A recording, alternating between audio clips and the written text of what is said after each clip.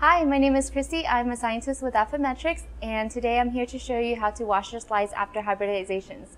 The important thing to note in this video is how to wash your slides with frequent agitation so you can minimize the chances of non-specific background.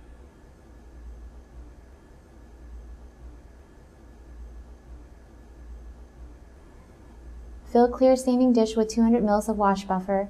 Decant the working solution and insert the slides into the wash buffer. Wash 3 times 2 minutes each with frequent agitation. Insert an empty slide rack into a clear staining dish containing 200 ml of wash buffer. After incubation, decant the working solution from the slides and insert them into the slide rack. Incubate the slides in wash buffer at room temperature for 2 minutes with frequent agitation.